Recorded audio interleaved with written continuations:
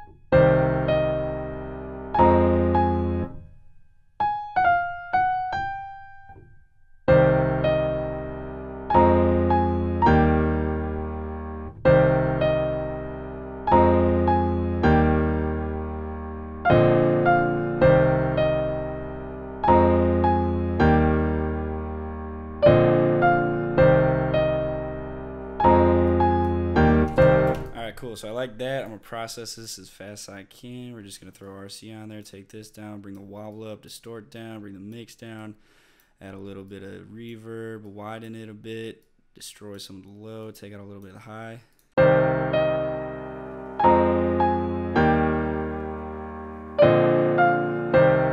Alright, actually running good on time. Alright, so I'm going to open up another Omnisphere and see if we can make the sound just a little bit better.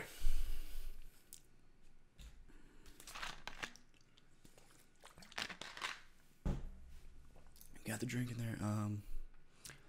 I'm looking for some kind of, I'm just going to wave supply and grab an ARP.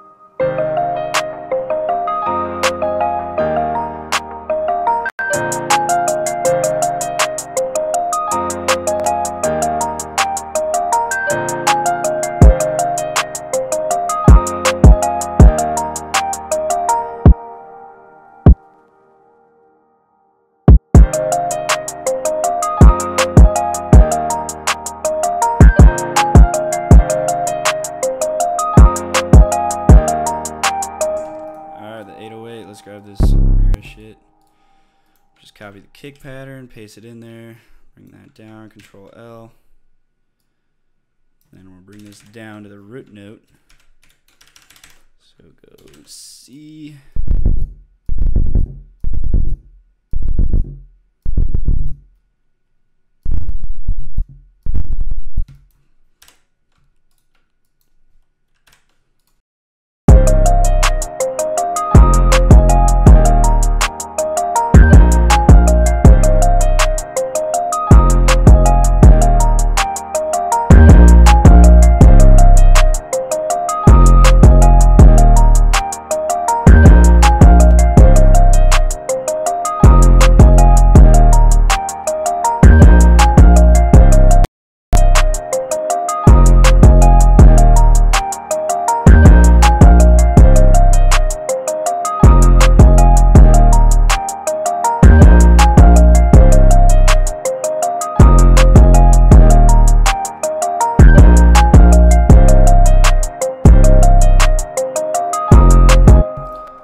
I still got a minute. I don't even know what to add anymore.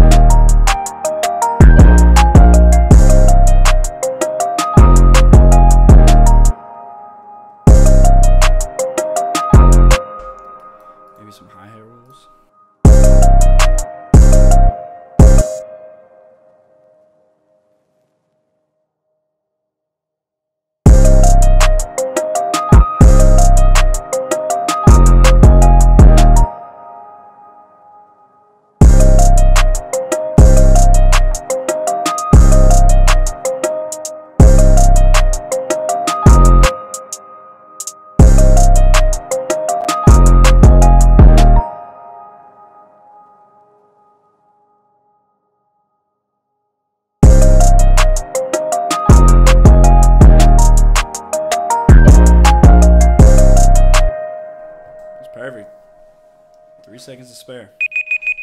Alrighty. So I got the loop down. I guess I didn't really lay it out in time, but I mean, it takes like 2 seconds anyways. So this is probably what I'm going to do. So I'll just have this loop for a little bit. I'll grab the drums right here. Have those come in on right here. Loop this again. And I'm probably just going to do something real simple like this. So I have a loop, no kick for the first drop. Have the drums come out right here. Keep the clap going though. Drop the 808 right there, and then it'll come back in even harder. Drop the bell right here. Let's go no bell in the beginning, and then I'm gonna add. Ooh, this is one thing I should have done. I do want a bass in here, so do that. Go on my kit and grab the bass. Route this to mixer track 5. Go in here. I'm adjusting the envelope so it only plays when if I release it, let goes right away.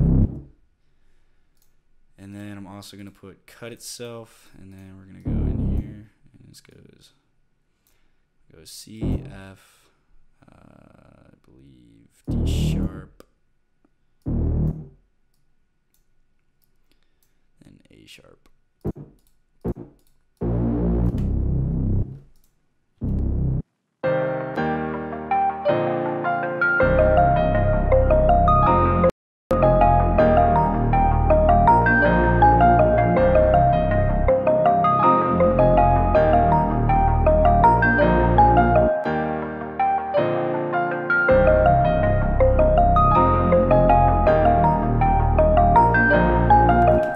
The default setting. There we go. Jeez. How I cut. I'm gonna take a lot of the high out of the bass.